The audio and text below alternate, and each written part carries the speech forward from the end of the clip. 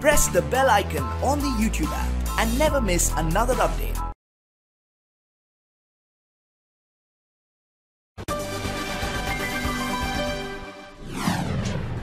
Welcome back. This is Holy Land Uncovered, and I'm Tal Heinrich. Have you ever heard about the secret of Ayurveda? It's an ancient medical practice based on herbs and flowers. Ayurveda is associated with Eastern Asian cultures. Nevertheless, it is highly popular around the world and even here in the Holy Land.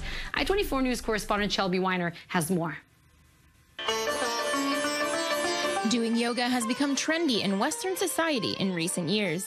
The physical and spiritual practice dates back over 5,000 years to ancient India, and the trend is blossoming even further here in Israel. People in Israel are more aware for the Indian culture. Things comes from India, like yoga, of course.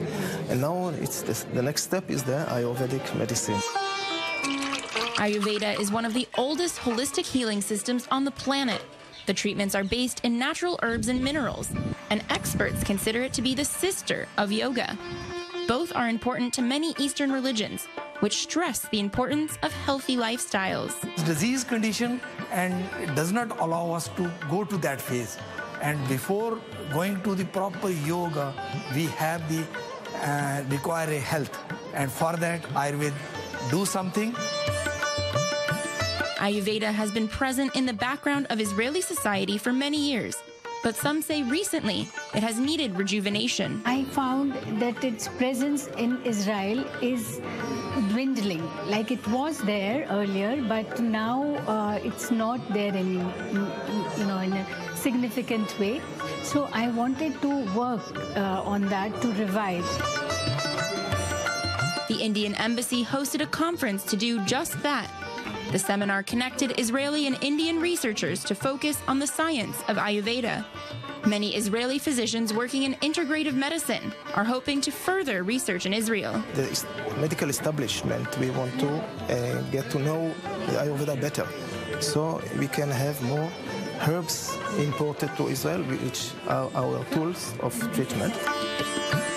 The conference comes after a memorandum of understanding was signed last year by the government of India and Tel Aviv's medical center.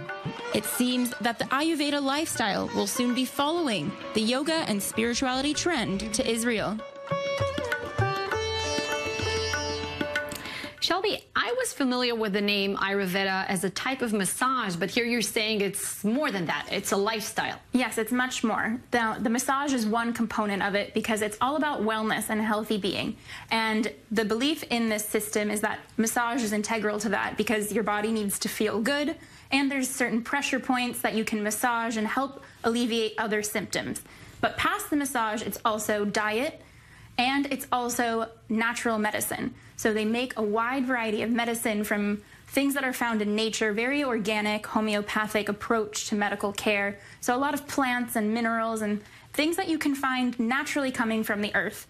And they combine all of this together with the focus on spirituality as well to give this holistic well-being lifestyle. So what's the purpose of it? What's the agenda of, if it has an agenda, if I can call it this way? I would say the agenda is mind, body, and soul. And it's something that really links to Eastern culture. Most of the religions there think that it's a very important part that health and faith go hand in hand. In order to be able to worship and meditate and practice your religion towards God, you need to have a healthy being as well. So because of that, they've been intertwined for centuries. It's a whole philosophy, according to what you're saying. Yes, exactly. And it's deeply rooted in the Vedic culture. It goes back for thousands of years. In fact, Ayurveda is the longest standing holistic health system in the world. And we see evidence of it through the religions all over the place. One example is with Buddhism. There's references to Ayurvedic medicine in Buddhist texts. So you can see how important, how influential this is on Eastern religions. And as those are starting to mingle and migrate, we're getting more of a fusion of culture around the world. We're starting to get a trickle-down effect of some of these other things. So not just the yoga, which now is all over the place, but we're starting to see some of these other aspects too. And combination between different types of... Exactly. So how popular is it here in Israel, I'm wondering? Right now, it's in the beginning stages. They're taking the seed and they're hoping to make it grow. So there was just a partnership signed with the government office in India, which is in charge of Ayurvedic medicine, to start bringing more and more research here to Israel's hospitals. They've already begun testing a few things. The main one is turmeric or curcuma, and they found that it has incredible antibiotic. I read about it. Yes. So we're going to get more and more results like that as we start opening up more research here in the hospitals. And many of the medical practitioners I talk to are hopeful that in the coming years, it's going to become a regular part of medical practice. You'll go to the doctor and you'll have your routine checkup, but you'll also get recommended herbs and supplements that could help you along the way. It could be, but you know what my thought is? How expensive is it? That's a really great question, and I think it's something that will play out in time, and I think it also depends a lot on the specific herbs. Some you can find pretty regularly. You go to the spice market and it's there, easily available, but not all of them are even legal to import to Israel yet.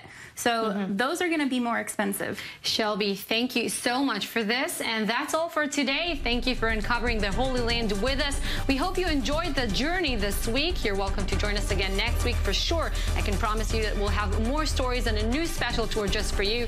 I'm Tal Heinrich, and I hope to see you again soon.